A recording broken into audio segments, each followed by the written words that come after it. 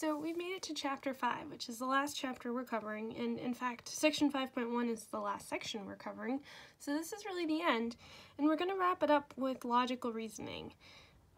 So these first few questions have to do with statements and what does it mean for a statement to be true, so let's jump right into this. If you haven't already tried the warm-up problems, you should go ahead, download problem set 5.1, and give these warm-up problems a try before watching the video. Alright, so the first question, in the first question you encounter three people, Alice, Bob, and Carol, and they say to you all at once, Alice tells you Bob is lying, Bob tells you that Carol is lying, and Carol tells you that both Alice and Bob are lying. Right, so they're talking about the statements that each other are making. And so you're trying to figure out, is there any way for you to know who's telling the truth and who's lying here? Or is there multiple possibilities? And so let's try to work our way through this problem. Now, there may be some other ways to do this, but I would just sort of jump in and do some guess and check here. So for instance, if it were the case that Alice was telling the truth, if Alice is telling the truth, well, that would mean that her statement is true, so that would mean that Bob must be lying. Okay, well, what's Bob saying? Bob is telling us that Carol is lying, but Bob himself is a liar. So his statement that Carol is lying is false. It's a lie, which means we can conclude that Carol in this scenario is telling the truth. Okay, so Carol's statement would have to be true in this case. That means that Alice and Bob are both lying. Right? If she's telling the truth, then her statement is true, which means Alice and Bob are lying. Okay, does that make sense? Well, no, it doesn't, because we started off by assuming that Alice was telling the truth. We followed these different line of reasoning logically, and we reached the conclusion that Alice and Bob are lying, and so in particular, Alice is lying. Right? It can't be the case that if Alice is telling the truth, then she's also lying. That doesn't make any sense. So we started off by assuming Alice was telling the truth, and we reached a contradiction, which means there's no way Alice could have been telling the truth in the first place. That means Alice must be lying. Okay, well, let's start there then. We know for a fact that Alice is lying. Right, let's say she's a liar, which means her statement is false. If she's lying, then she's telling a lie when she calls Bob a liar. Right, so if Alice is telling a lie, then Bob's not really lying at all, which means Bob must be telling the truth.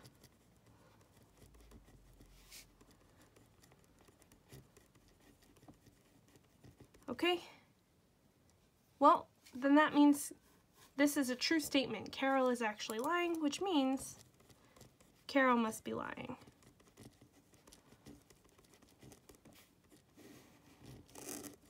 And that's consistent because if Carol's lying, then that means it's not the case that Alice and Bob are both lying. Right? For this statement to be a lie means it is not the case that both Alice and Bob are lying.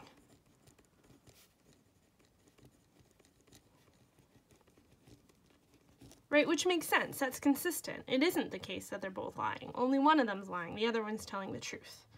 Okay, so this is all consistent here. And because we knew that Alice had to be lying, because we had started off by assuming that she was telling the truth and reached a contradiction, then we know that Alice is lying. And using that, we know for sure that Bob is telling the truth. And using that, we know for sure that Carol is lying. So there's really only one consistent scenario here, and it's this scenario that I've laid out. Alice is lying, Bob's telling the truth, Carol is lying. Okay, so we were able to use logical reasoning and deductive steps in order to figure out that this is the only possible scenario. Now, how do we know really what it means for something to be true or false? Well, in some cases, for some certain types of statements, it's just stuff that we know. It's just sort of facts or not. And so we can kind of go through this next problem here It's asking us to read each one of these sentences, these English sentences, and determine whether these sentences are true or false, or whether they're neither true nor false, or whether maybe they have a truth value, but we just don't know what it is. So let's go through real quick.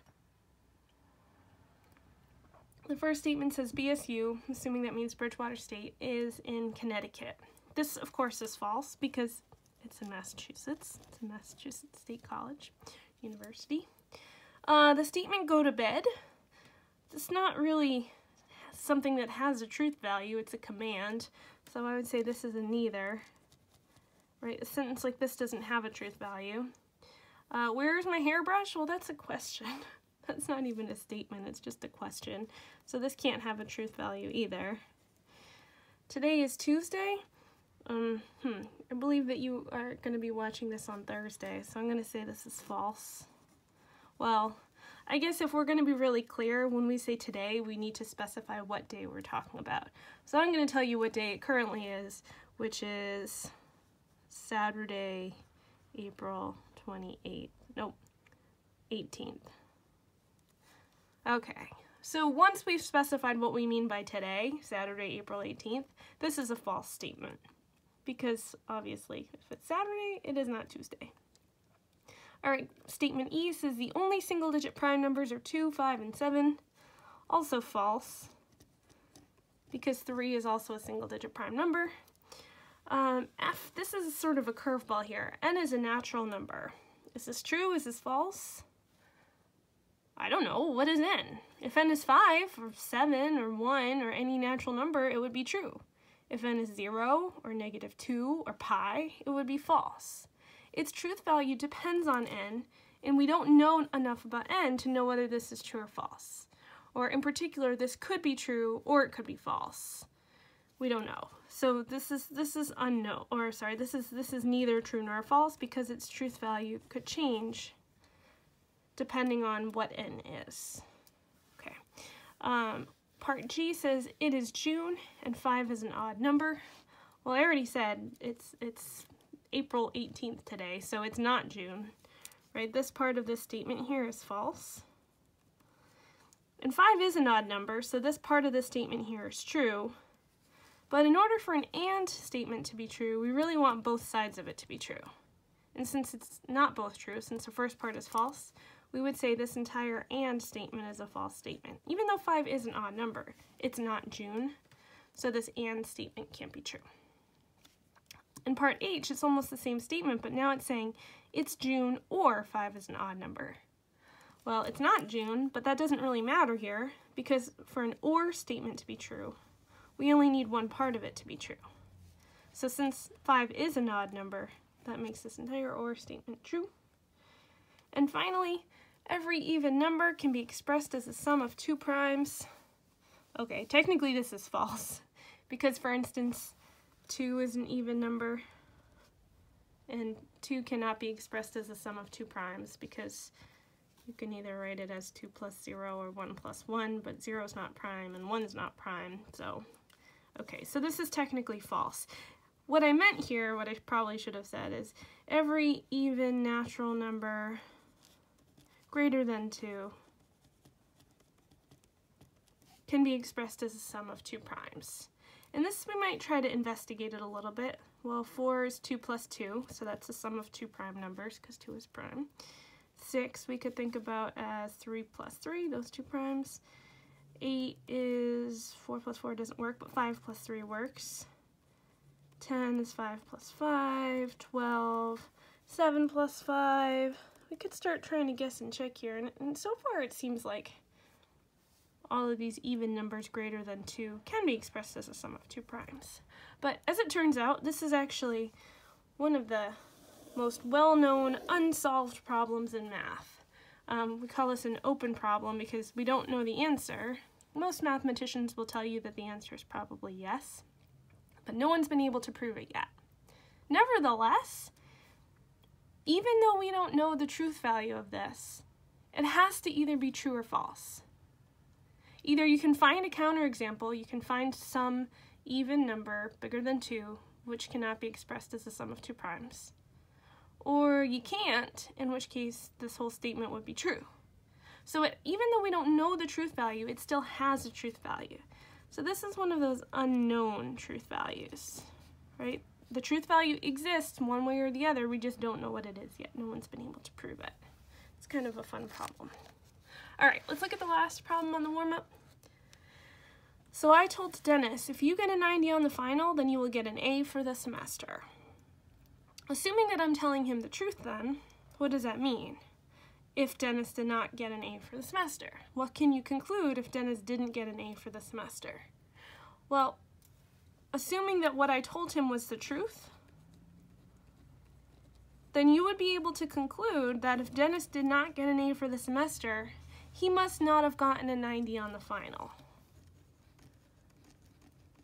Why? Well, I told him that if he had gotten a 90 on the final, then he would get an A for the semester. So since he didn't get an A for the semester, there's no way that this if part could have been satisfied. Right? We would reach a logical contradiction the same way we did in number 1, by assuming he didn't get an A for the semester, and then reaching the conclusion that if we assume that he did not get a 90 on the final as well, or if, oh boy, I've messed this up. All right, assume Dennis did not get an A for the semester, and assume by way of contradiction that he actually did get a 90 on the final. Well, based on this true if-then statement, that means he would have gotten an A for the semester. So he did not get an A for the semester, but he did get an A for the semester. There's no way that those two things could be true at the same time. That's a contradiction. Which means if he didn't get an A for the semester, then he must not have gotten a 90 on the final. All right, so in these warm-up problems, we've looked at a variety of different types of statements and used sort of our own just sort of background knowledge about logic and logical reasoning to try and determine whether they're true or false. But what we really want to do in this section is to get a really more thorough understanding of what it means to be a mathematical statement and how do we know when mathematical statements are true and false.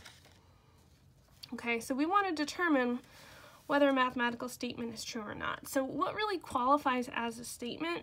Well, a statement is just, or the way that we're going to define it, is it's anything that we can express using words or symbols that has a truth value.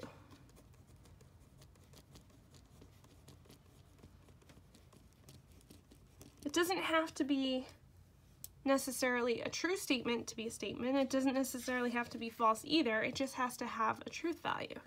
So if we go back to the warm-up problems, this first statement had a truth value, so we can say this is a statement. I'm just going to highlight, oh, this is hard to see that. I'm going to circle the ones that are statements. So this first one, this is a statement because it has a truth value. This is not considered a mathematical statement because go to bed doesn't have a truth value. Where is my hairbrush doesn't have a truth value. Today, Saturday, April 18th is Tuesday, had a truth value. The only single-digit prime numbers are 2, 5, and 7. It had a truth value, so it's a statement. N is a natural number, didn't have a truth value because its truth value would depend on n, so it could be true and it could also be false. So since it doesn't have a single truth value, it's not a statement. It's June and 5 is not a number was a false statement. It's June or 5 is not a number is a true statement. And finally, this last one here, every even natural number greater than 2 can be expressed as the sum of 2 primes. This, we don't know the truth value, but it has to have a truth value, which means this is a statement even though we don't know for sure whether it's true or it's false. Okay? And so what we want to do is we want to build up some structure behind what we think of as statements and what does it mean for statements of a particular time to be, or particular kind to be true or false.